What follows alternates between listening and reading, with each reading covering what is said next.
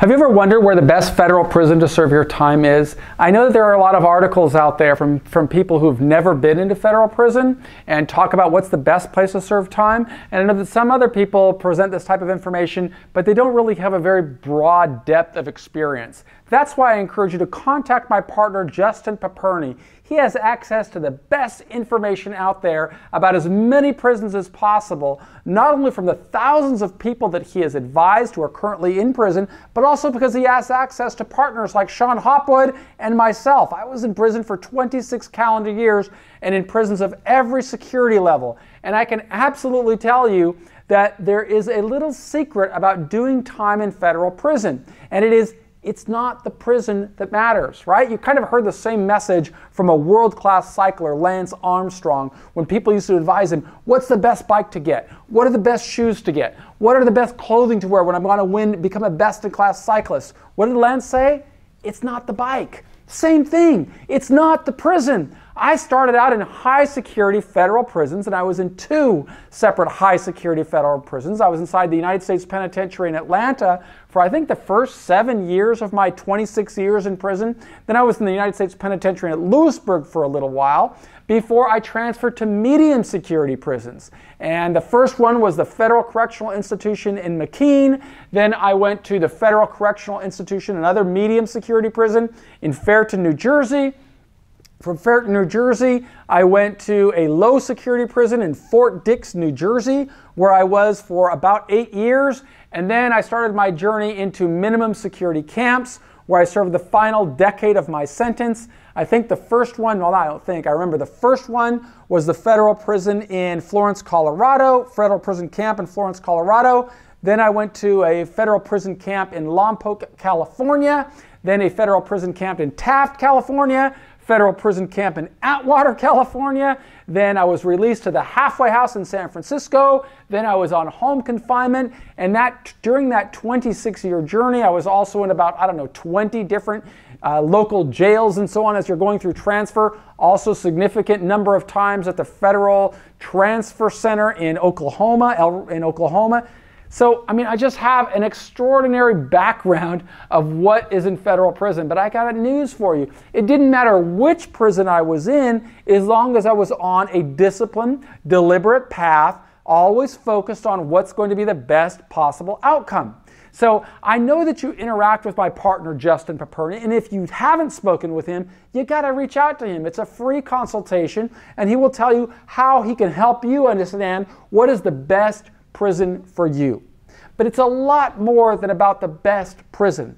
There's a lot of mumbo jumbo out there about the best prison. There's one ridiculous article that talks about, you're able to mow the lawn for the warden and eat and have lemonade with the warden's wife at her house if you're at Maxwell Air Force Base. That is just total, utter nonsense. Okay? You've got to recognize that prison is what an individual makes of it. But there are not going to be these types of camp cupcakes where you're going to go sit down and have lemonade and tea with the warden's wife at the camp at Maxwell Air Force Base. Anybody who would say that definitely has no experience in prison, or they're getting misleading information from people inside who are painting this ridiculous picture about what prison is like.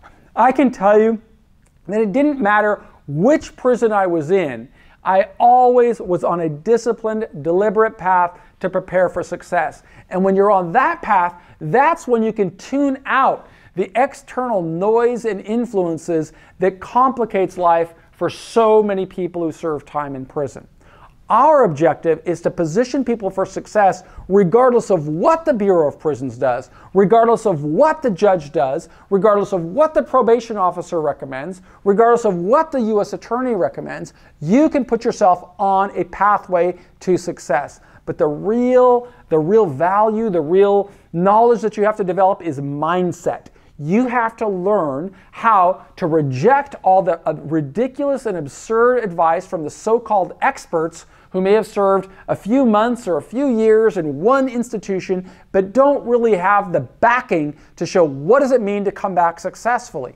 That's what my partner Justin Paperny shows you, and he is a master of coming back successfully. He now leads a multi-million-dollar consulting business, but more importantly, he helps thousands of people who reach out to him, thousands of law firms that interact with people who are going into the criminal justice system really need more insight about what does it really mean to position yourself for the best possible outcome inside. That's what Justin can tell you, and I know that he can do so because he was one of my first students that came out and built a business using these strategies. I am not in the personal consulting business. I work in the corporate sector and in real estate. I've asked one of my clients to lend me their boardroom so that I could just film a couple of videos for Justin because I have so much admiration and respect for him for what he is doing. He helps people understand how to get the best possible outcome. And that doesn't necessarily mean, oh, where's the best prison? I mean, sure, there are some prisons that have some advantages and other prisons that have other advantages. Some prisons have some disadvantages. But if you're outside watching this video, you have got the ability to start influencing things ahead. And every decision you make is going to have ancillary consequences, okay? You've got to begin asking yourself the right questions. What is the best possible outcome for me? Is it necessarily to qualify for the residential drug abuse program? Maybe it is, maybe it isn't. I can't answer that question for you without knowing anything about your background. Is it to get into a minimum security camp? Maybe it is, maybe it isn't. I don't know your financial circumstances or what type of career aspirations you have for your future. Is it to get closer to home? Maybe it is, maybe it isn't. I can tell you that there are so many variables that come with a question about where's the best place to serve time, that asking that question is saying, what's the best thing to do if I'm going to go on vacation in France? I mean, I don't know unless I know more about how you define success. That's what my friend Justin is such an expert in doing, is eliciting from you how you are going to define success, how you are going to define the best possible outcome.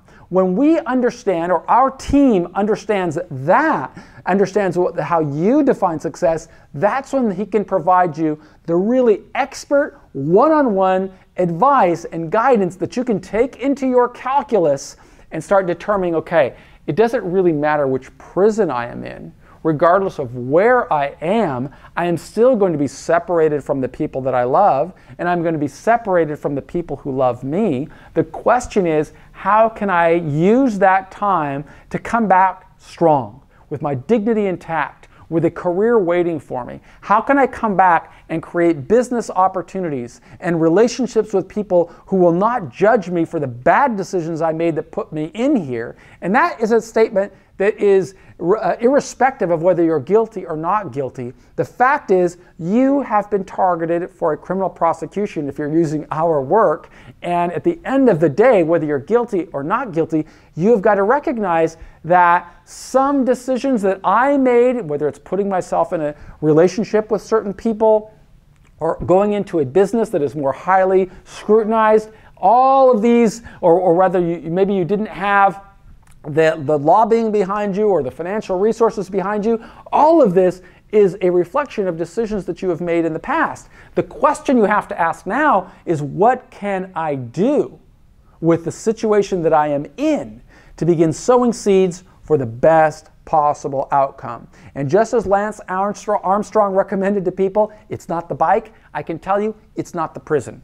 It is your mindset. It is, what are you going to do today to begin sowing seeds for a better outcome? And I can absolutely say there is nobody that I would recommend, there is nobody that I would endorse more highly to prepare you for that journey than my partner, Justin Paperny. I really encourage you, contact him today. If you're listening to this on iTunes rather than watching it on a video, his phone number is 818-424-2220. My name is Michael Santos, and I never ask anybody to do anything that I didn't do and that I am not doing today. And because I know that Justin operates by that same philosophy, he is authentic, honest, transparent, and I know that he is giving you best-in-class guidance and advice, and that's why I recommend reach out to my partner, Justin Paperny, and disregard a lot of the noise that's out there from so many people. I mean, listen to the way that they talk, look at some of their presentations, and question yourself, is this really the best guide for you? I can assure you that Justin is. I'm 100%